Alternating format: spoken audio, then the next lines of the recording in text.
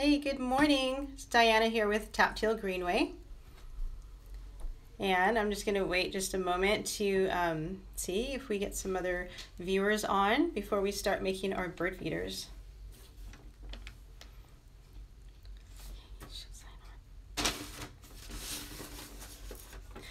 So I'm going to go ahead and get started. So today we're going to make bird feeders. And we're making not just any bird feeders, we're going to make ice cream cone bird feeders. And we're going to start with the ice cream cone, plain ice cream cone, and we're going to make this. So we'll make it with the regular cones and with the sugar cones. So why are we making bird feeders? Well, winter is approaching, and with things getting colder and freezing, leaves are falling off the trees, maybe the berries are gone. It makes it a little more difficult for the birds to find some more food. And so by doing the bird feeders, it just helps to feed the birds, and it invites the birds to your house, to your backyard or front yard. And it makes it enjoyable for yourself as well, so you can watch the birds at your feeders. So we're going to start with the regular cone, and on the bottom I'm just going to use a pencil tip, so I get the lighting right here, and I'm just going to poke right in the center. Just poke a little hole. And when you're starting out, actually you want to have put down some newspaper just to help protect your tabletop.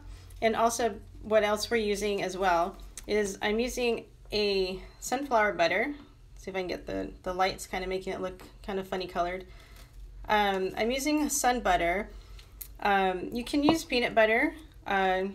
If you've got allergies, of course, don't use that. This is sunflower seed butter. So this is a really good allergy-friendly alternative to peanut butter.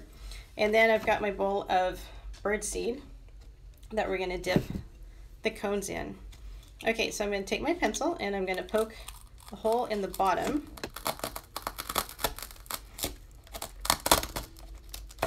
And I'm going to poke down a little bit, because remember in these cones they have this little crisscross in the bottom, and I want to make sure I get through that so that it's completely open, because we're going to use pipe cleaners.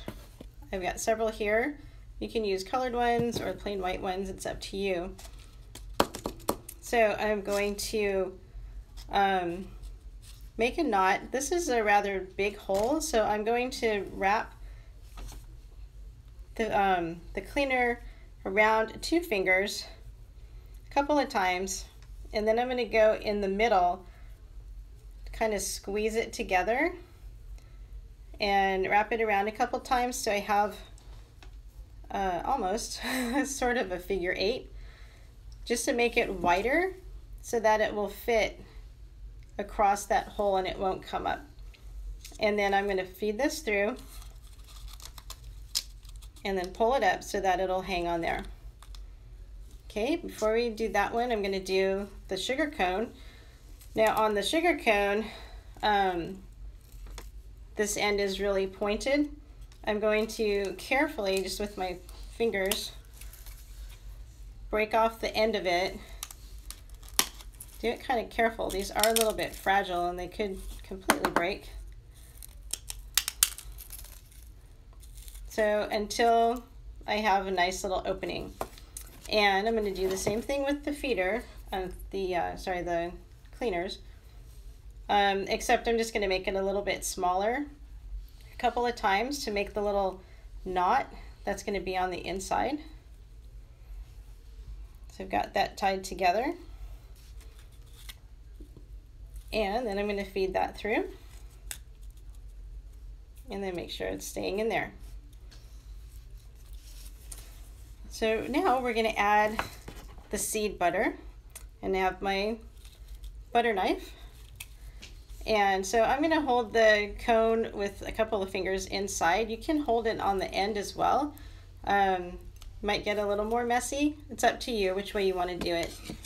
And So I'm just going to start spreading the seed butter all around.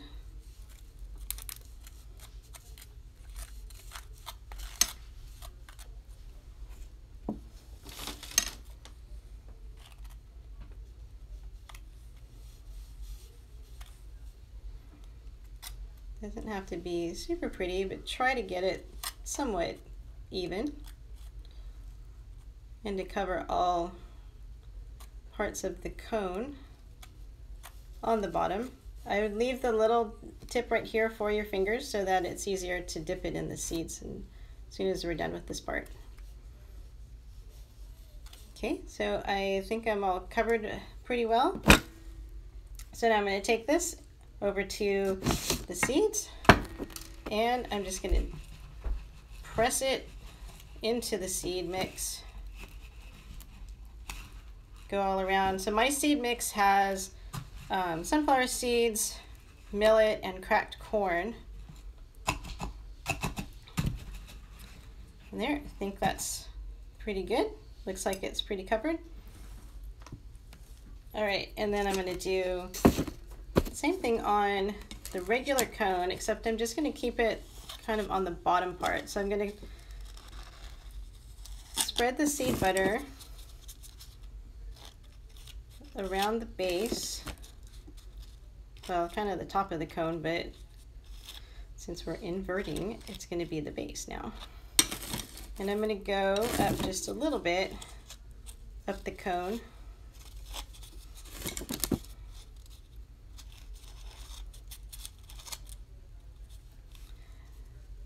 So the seed butter is actually really good for the birds.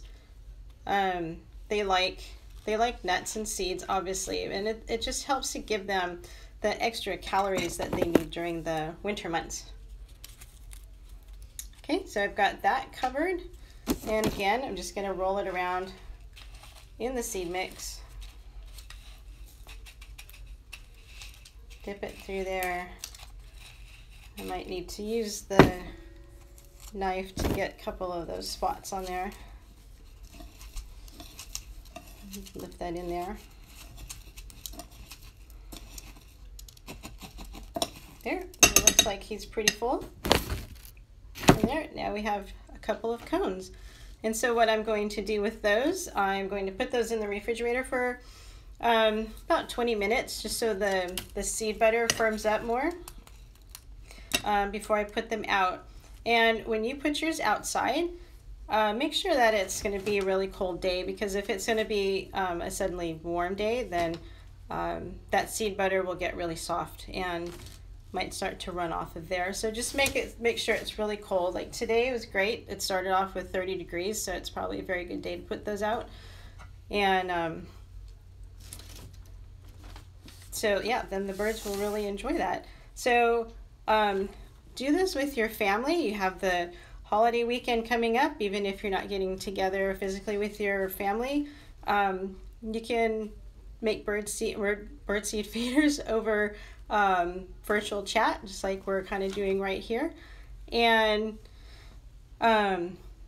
it's good for all ages. So get the kids to make some, invite your grandparents to make some and put them in their yard or out on a patio or balcony, and everyone can enjoy watching the birds all winter long. So okay, with that, and I'm going to sign off, and I'll see you guys next time. So have a great day, and I'll talk to you later. Bye.